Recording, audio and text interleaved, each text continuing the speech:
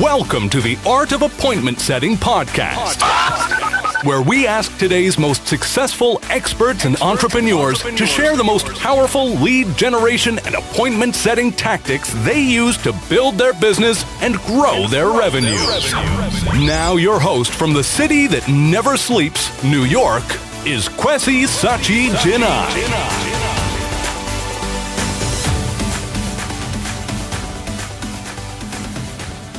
All right, everyone. Thanks for joining the conversation today. My name is Kwesi Sachi Jinai, and my guest today is Tayo Rockson. Tayo is the president of UYD Management. He is a 3-time TEDx speaker and the host of the highly ranked podcast, As Told By Nomads. The podcast caters to the next generation of leaders and is heard in over 150 different countries. In addition to that, his podcast was recently ranked as number 2 business podcast by the world by Entrepreneur and CIO magazine. And Tayo has spent over 20 years living and working in 4 different continents. And so he's considered an authority in communicating effectively across different cultures. He's spoken at TEDx, the World Bank, United Nations, and so many other places. I'm really excited to have him. His work has been seen in Forbes magazine, Huffington Post, Entrepreneur, and different other publications. So Tayo, welcome. Thanks so much for taking the time to chat. Welcome. Thank you. Thank you, my Ghanaian brother. How are you? So, you know, when we connected, I remember when we connected, it was at an event that you were speaking at. And ever since we've stayed in touch. But one of the things that I feel that, you know, makes me connect with you even more is your persistence, right? So you told me of a story where you got rejected so many times. Getting into TEDx, and you still tried over again. Was it 10 times? Oh, TEDx was 18 times. 18 times. So why do you want to get into TEDx so bad? Well, first of all, even before the TEDx, I have to take you back. I've experienced rejection so many times, right? I'm Nigerian, obviously. And we won the Jollof Rice War a long time ago. So I'm glad about that. But I'm not going to go there, man. But I mean, you know, when I spent the first 9 years of my life in a military dictatorship. You know, when you that was just sort of my initial. That was in Nigeria, right? Yes, yeah. And then once I turned, 9, 10, my dad's job as diplomat began to take us all over the world because we had transitioned into a civilian government. But you know, you when you grow up, I initially grew up in chaos, and I didn't quite know what the world was, so I didn't necessarily know who I was. I was trying to figure out what it was that I was good at. And I remember when I graduated from college and I was trying to trace all this back because I only knew that my background as someone that's traveled and lived in 5 countries and 4 continents by the time I was 18 was something that made me a minority everywhere I went. And so that gave me an identity crisis initially. And along the way, I figured out how to turn that identity crisis into a connector, into a skill. And so when I graduated, I was thinking, okay, I have this skill as someone that can connect across cultures. I've always been deeply affected by injustice and inequality. I mean, I initially grew up in injustice, and then it's just something I became hyper aware of just because, you know, when you sort of grow up in a dictatorship and you travel all over the world, you're very aware of that. I didn't quite know how to turn that into a career. I thought, you know, United Nations, I thought, any international organization, I thought maybe even being a diplomat like my dad. And so I kept applying. I applied to many places. Me not being a citizen here, obviously it was, that's New York City for you with the motorcycle. Right.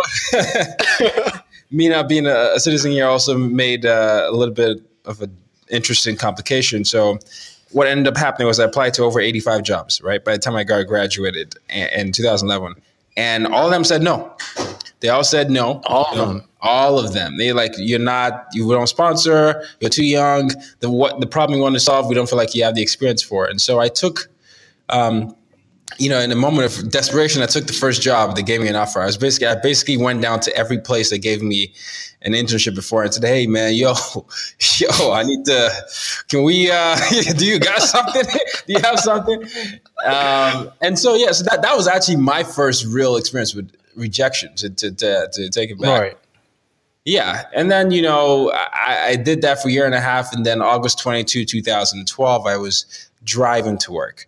And then the same place of work that I never imagined for myself. And I got into my burgundy Camry and Toyota Camry, and I got to the part of the road where, it merged into the highway, stepped in the accelerator pedal, got on my side of the lane, and then I was cruising, 60 miles per hour when the neighboring car loses control. And all of a sudden, my car, my lane is cut into half. And so I'm swerving out of the way so I don't get hit.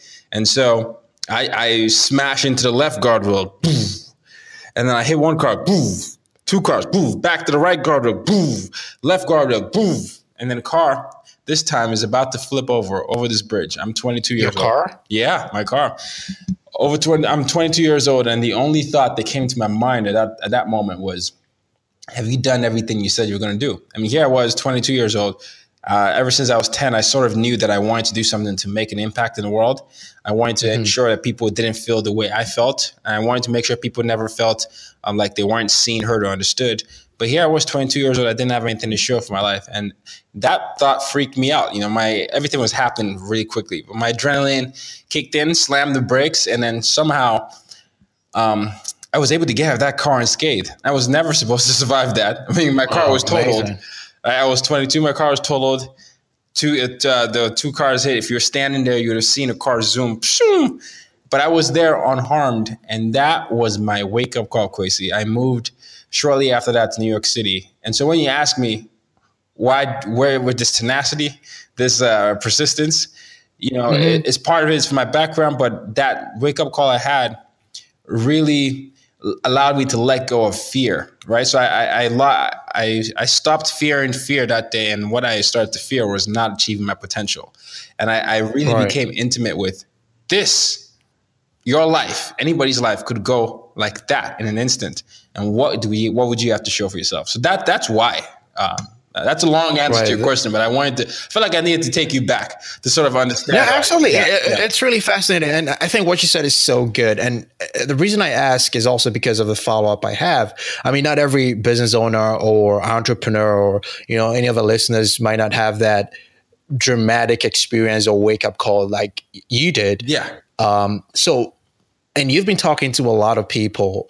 How would you encourage them to consider talking to people or speaking as part of their marketing strategies? Yeah, well, and I certainly hope no one has to go through that. But I think at every point, you have a turning point. You have a moment where you decide whether you're going to be authentically yourself or you're going to let the world define you. And it's at that moment when you're making that choice that really sort of sets the course of your life. So when a lot of times I feel like everyone has a story to share, no matter who you are. You might not feel like you're a good speaker, but you could be a podcaster, you could be a YouTuber, you could be a writer.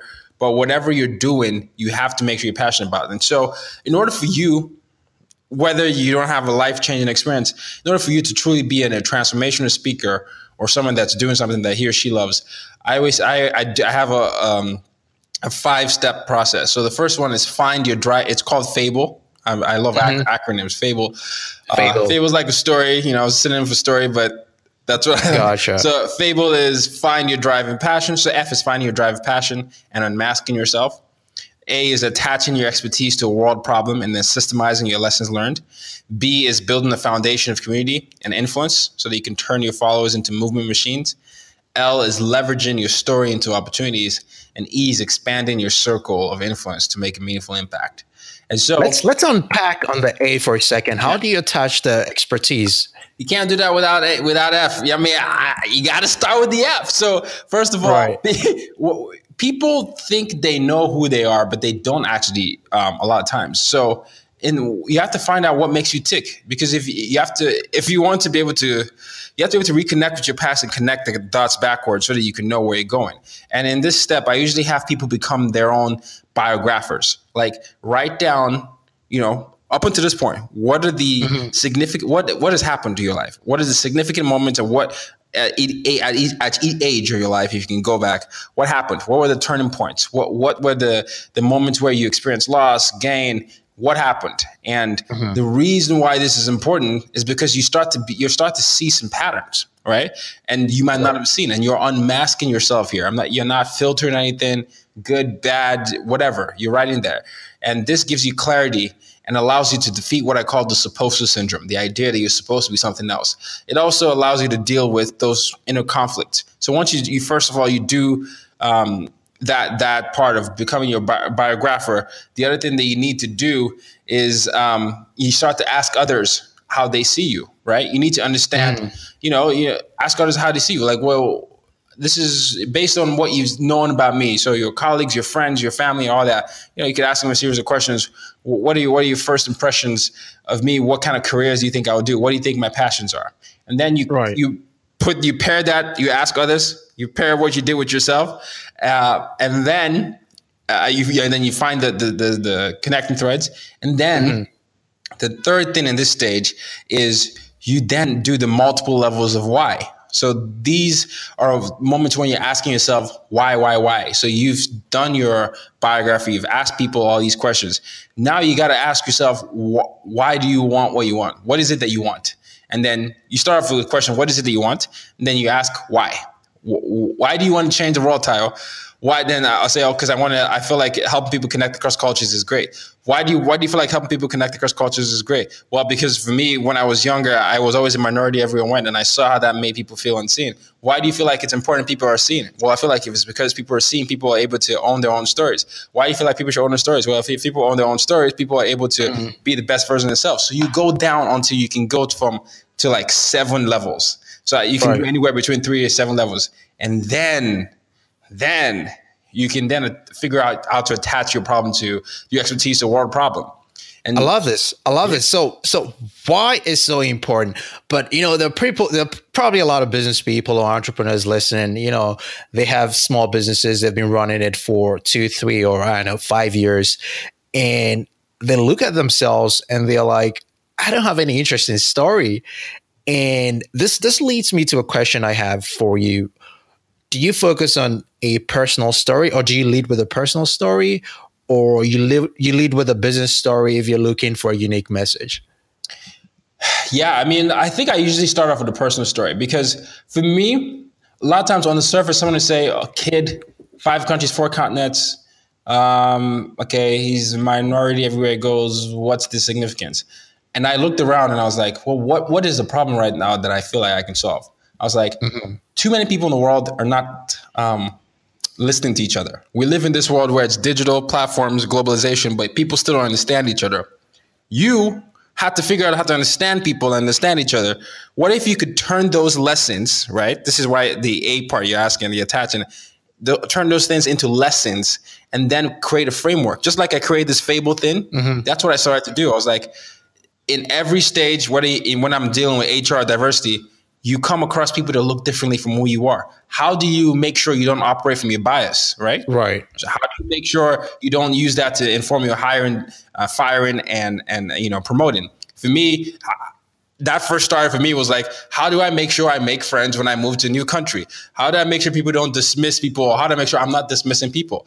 And so that's how you start to see it. So I started to see, okay, this is my personal experience. I've already done the hardest thing and figured out every single reason, to my existence. Now, how can I make that something that's part of a problem? You could be great at sports, but the thing is, and maybe you didn't make it in the league in sports, but what you can see with sports is a place where people from different backgrounds come together. So how can you use that skill of being that team captain and apply that to life? You could be someone that's a great team builder. Right? You have to start to think of it that way. For me, someone that was able to move and navigate, I was like, I can do diversity inclusion.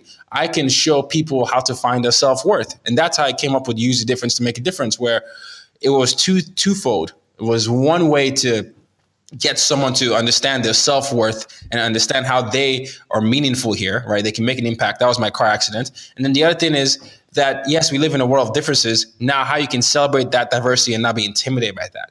So that's why the levels of why is so important, because then you don't just do the surface level stuff. I want to be the best-selling author. You get to the reason why you want to do that. Right. And then when you get to the reason why, that's how you get to all the problems that you could solve. So you take a personal story, you delve a lot deeper into all the cadences of why, you find the real reason, you tie it into whatever relevant problem you can solve as far as business or society is concerned, and then you present yourself. This is so good. This is so good. And I have a follow-up question for you on that. Yes. So I want you to give us some practical, steps and tips on what process do you use? What's the process you went through when you were applying for a speaking gig? And what process did you use for processing rejection? And what did you do differently the next time? Yeah. So once I came to New York City, my rejection story didn't stop, right? But the difference here is I actually felt more confident being who I was, right? So I came to New York City to do school because it's a different thing when you have a near-death experience and you tell your parents like, "Hey, I'm moving to New York City." They're like, "What are you doing?" Did we send you to America to the just accent now? Yeah, so you're just going to go to New York and do what? Make sure you're going to school. Okay, so I was like, all right, fine. I'm going to get my MBA. So you got your parents, you got there. So what happened was I'll get my MBA, go to school at night, and then I'll come back, during the day. And it's like, I figured out how to tell my story. And I was like, well, how do I tell my story? Because I think I was giving the world too much agency over who I was. I was like, I'll just start a podcast. And so like what you're doing right now, I was like, I'm going to figure out how to solve this problem that I'm trying to solve. We live in global world and digital world, but people are not connecting globally and digitally. So why don't I just bring people that grew up the way I did and ask them the question? Right. So anything that you want to solve, like you're trying to figure out with speaking, you just bring people to ask about that. And so what happens is that you end up educating yourself. One, you end up positioning yourself as a thought leader because you're being in position with so many people that are already in that industry. And it's the best education you can have. You have that there though. Now it's time for you to figure out to leverage that into opportunities. So graduation came. I knew that I wasn't going to do any job I didn't want to do anymore, especially after the near-death experience. But I also had, I'm not a citizen. I'm here on a visa. And I'm like, man, this is crazy. And so I made the unpopular decision not to go to any of those recruiting trips. And so I was still trying to figure out how to make a popular podcast be monetized. Right. And I just took I'll just take a consulting, whatever. I have an MBA. I'll take a consulting job that will allow me to sort of work through this and work, after that night. So took the first one. Within a few months, this lady calls me into the office. She says, "Hey, can I talk to you?" And then she goes, "We're gonna have to let you go." What? I'm like, okay. Yeah, it was like in the movies, man. I stopped hearing everything there, and I imagined a scenario where I was flipping the table and saying, "You son girl!" Then I was like, "Nope, don't do that. Keep it calm." And she's like, she says, "Don't make a scene. Just take your walk out the door." Basically, I walked to my place. They already signed me out. And I didn't have email access. I was like, okay, gosh, this is pretty embarrassing. So I walked up, I curled into a ball when I got home, and I just cried that day. I was like, man, this is crazy. I don't have any money. And then I was like, I'm just going to launch my website on this. And I launched a website where I just turned the podcast into a website as well. And then I would continue. I was like, I don't have any choice. I'm going to continue to do this. And then after that, one of my mentors says, "Hey, we've been seeing what you've done with your podcast, man. I'm the president of this new startup. I want you to come replicate that success." I was like, okay, cool, great. Maybe I can even form my personal brand into the company. That didn't happen. Right. So it was hard. Because you can't necessarily, if there's already a company with a vision and a lot of people, it's hard for you to just now make that, absolutely the company. So it was interesting. We tried that for a year and a half, and then, he's still my friend today. But he just said, "Hey, look, I see that you're still focusing on the stuff that you love more. This isn't working. We're going to have to let you go." So I was fired 2 times in the span of 3 years. And then I was like, fine, I've got to monetize this at this point. And as like, this is all I want to do. And I'm spending way too much time on this. And I looked deep down and I said, organizations, HR, diversity, inclusion. Right. There's a lot. This is around the time of the shootings, it was Brexit and all these things. I was like, there are all these problems here. I'm going to be the guy that's going to be one helping people. So I went on LinkedIn. I created a list of people that I wanted to do. So I was like, TEDx. I saw a list of TEDx people, TEDx events near me. I looked 3 to 6 months out. I found all the people speaking, crafted pitches.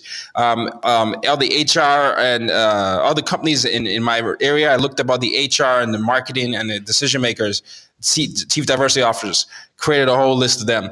And then I went to work. I created a pitch. Initially, it was, hey, this is who I am.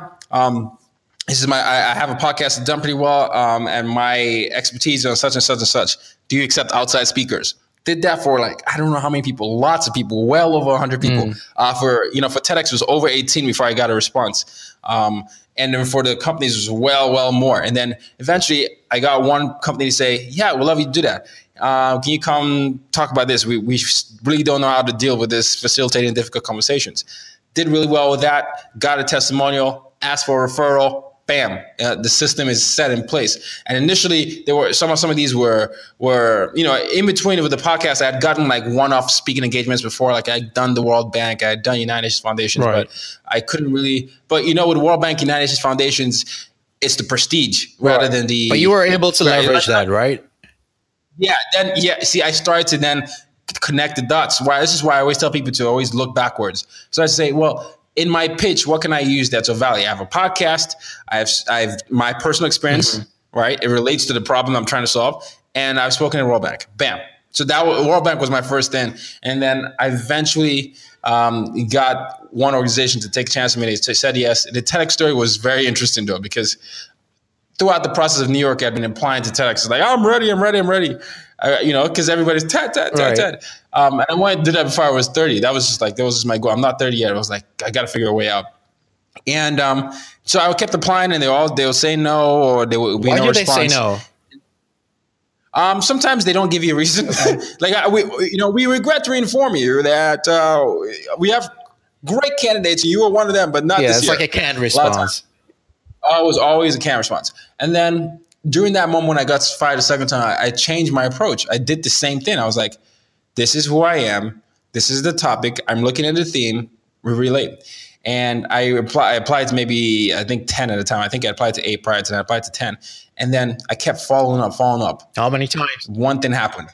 I followed up like 2 to 3 times. But the third time I followed up with one of them. One of them said, hey, you're in. Thank you for graduating. I was like, what? It's like, yeah.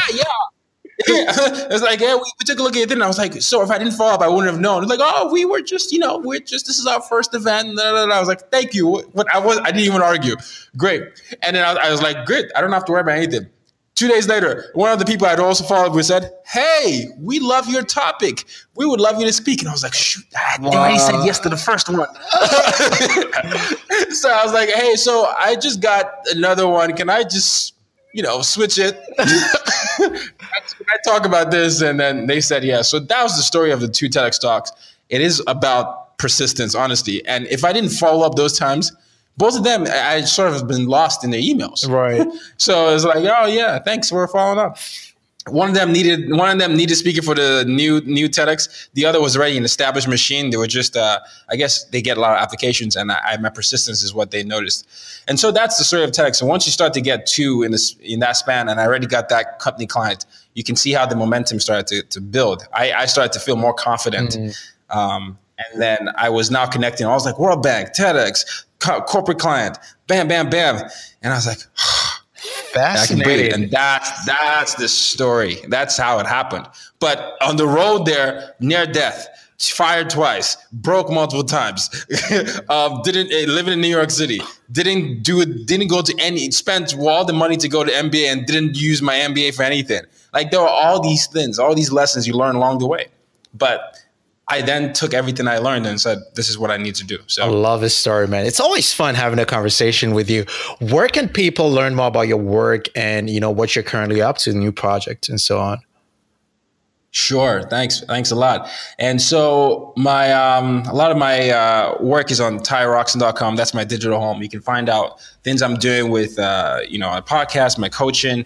or my writing. It's right there. I'm at Ty Rockson everywhere on social media. I think I'm the only Ty Rockson in the world, so that's unique in that sense.